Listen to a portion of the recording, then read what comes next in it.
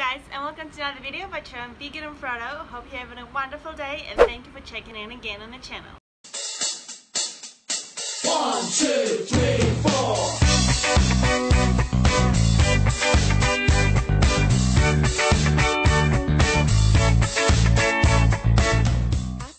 Today's video is going to be about cycling shoes and cycling shorts, and specifically what I'm planning to use on one of my upcoming trips, which I'm coming towards.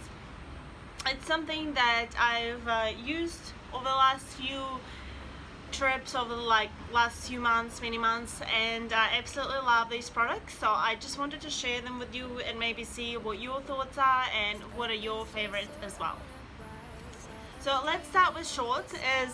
If you've been watching my channel for a while or you've seen a few of my vlogs, I think it's pretty hard to miss my absolute regulars in cycling, especially in my tours, is this JAGGAD shorts, cycling shorts. This specific model is the female model. It's got like these little stripes at the back, so I guess you can distinct it from the other ones. There's they kind of go over your back, and they have like this couple of front things, and the bottom of them is like a bit of an elastic type.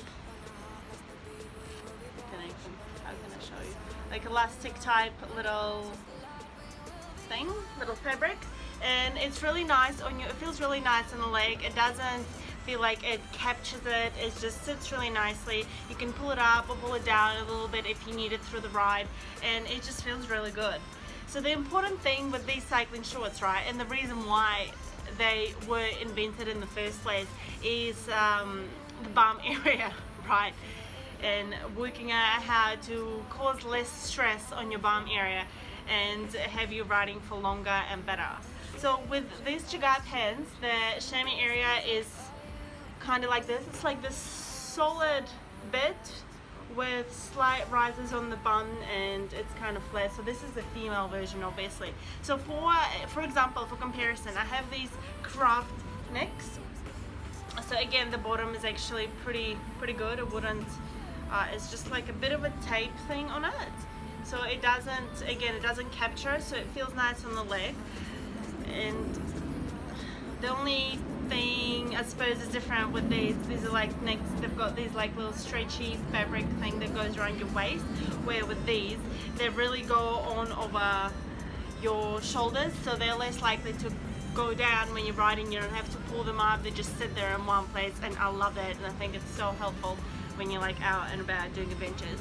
So with the inner chamois area of this is really kind of divided. It has like these little bits of, you know, areas that there's like a flat and there's like a little pillows, you can say, and they like write all these things, and I understand that it's like really, you know, designed and everything.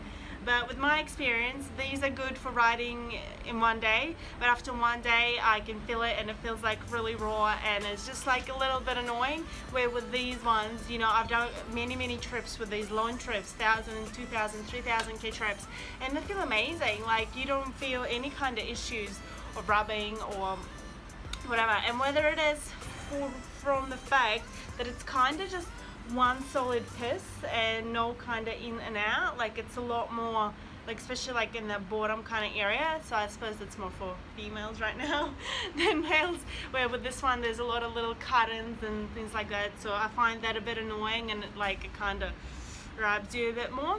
I don't know, what are your favorite cycling shorts? Like, what are your obviously male versions to these female favorites of mine? Please write down below. It would be helpful for other people as well. So let's go into the next one, which is cycling shoes. As you might have seen on, again, my vlogs or my photos in the Instagram, which is actually JAGGAD and Frodo. If you want to check it out, I have a next tour coming up and many cool adventures coming this year, especially mid-year. I have a lot of cycling trips planned, so there'll be a ton of epic footage. My favorite cycling shoes at the moment are these Specialized RIATA. They're really beautiful and really high visi, although they're pretty dirty, and that's, I guess, the negative of getting such bright clean shoes. But in these ones, they obviously have 3 velcros over here, which make putting them on and keeping them on very, very comfortable, very convenient. I most definitely prefer Velcro over any kind of lacing, because laces actually can get caught in your chain or in your like pedals or whatever, in your cranks, and it'll be very, very annoying and very dangerous. With Velcro, it all just stays in one place, and it's, you know, you can make it as tight as you want, and I love these. So my very first ones were these ones, Garnier, do you know how to say this word? And they're really good. Was the Montana XT2.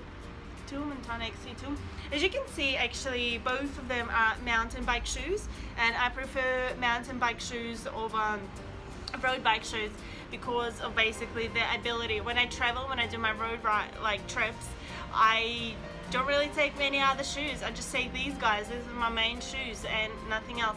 So I need some kind of shoes which I'll be able to walk on. So my advice in that regard is always go with mountain bike shoes, because that guarantees that, right, like that surface you can walk on. Nothing is sticking out. So it makes it a lot easier when you're like checking into hotels or popping into a shop or walking through the airport or whatever, right? So I think that's very, very helpful. We've been already through like my favorite pedals, of course, but there's cleats that come with the pedal, and then you just basically screw it on with a couple of bolts on your shoe.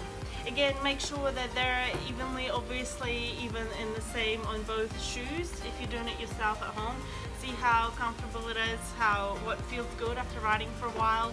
I actually had to adjust my cleats like third way into my American ride, actually, because I was starting to feel one foot feeling like a different pain and the other foot was fine. So it was just like, man, what's the issue? And then that was the cleats were not completely aligned. So I fixed that up. So if you're putting them in yourself, it should be kind of in the ball of your foot and in the middle there, and then you see what's comfortable for you to pedal, right? So anyway, these are my favorite shoes right now. They're waterproof. This is a synthetic leather, so it's not like real leather or anything, of course. There's 2 bolts. The weight is 315 grams, and I think they cost me about over 100, definitely. They'd be like maybe 120, $150, but I think they're very good. And over time, your bike shoes do get worn out. Of course, depends on how much you ride, but like you can, I don't know, solidly have a look at that. Like my side of it like kind of was a bit worn out. Maybe it's not worn out enough for some people, but I just I thought that was reasonable. Like you can see the back here, really, yeah. So it was, and they also felt very stretched out, these ones on the sides. So that's why, again, there's a Velcro here and there's a bit of a ratchet type thing. So you like more up to tighten it up. So I did love these shoes, but after a while, basically things get worn out. With these ones, they also accumulated water and they felt very heavy when it was raining. I haven't actually cycled in these shoes. The tours I've done with these shoes, it has been pretty sweet weather so far, so it's been all good, and I really, really like them. But also the weather, the rain would just kind of bounce off here, because on these ones you can see there's like a bit of fabric, so it lets the rain through. With these ones, it's really like protected, but there's also these little holes, I suppose, for like breathing in the ear and stuff like that. So I really like these shoes. They're definitely worth the money I paid for them, because initially I was like, oh, I'm not sure, but no, they're good. They're good. Another thing I want to talk to you about is the insoles. So sometimes people say, oh, well, is it really worth it? Is it worth the money, blah blah, to pay like extra $50 for something that goes into your shoe when your shoe already comes with an insole? Well, I'll tell you what, for these ones, they're my initial ones, I had no insoles. With these ones, I decided to go with insoles. They're body geometry footbed cell. They came in those little box thing, and they cost $50. So there's a variety of support that you can get, and you measure it there at the specialized like, or whatever bike shop you buy this from, basically, and they have this that called archometer, that you basically stand on it. It's like a little flat thing, you stand on it, and it shows where you put most of the pressure, most of the force on your foot, and depending on that they recommend the different kind of support to basically have your alignment better. Especially like it's helpful when you're cycling, it's better for the structure of your foot and how you ride and stuff like that. So I got these blue ones, as you can see. They're kind of medium support, but they have this really firm, what are they called? Yeah, wedge. They call them the wedge, yeah, longitudinal arch. You can have a look at the back here, but it's like this little wedge. So this is pretty firm, this bit, the blue bit, and this is just a regular insole fabric. So it's pretty comfortable and soft still to wear, and you basically put it into your shoe and ride with it, and I found them to be really good, really helpful. In fact, when I ride in my regular shoes now, because obviously my pedals are cleat on one side and flat on the other, my AT 530s Shimano pedals, and I feel the difference. I feel that I miss having that slight raise like on my inner arch, in my arch of the foot, and I notice how different it is to pedal, like, because you're either kind of pedaling a little bit like that or it's like that, and it just makes it easier for your foot to pedal, or especially it makes a difference on the longer rides as well. So obviously for touring, that's something you want to look at.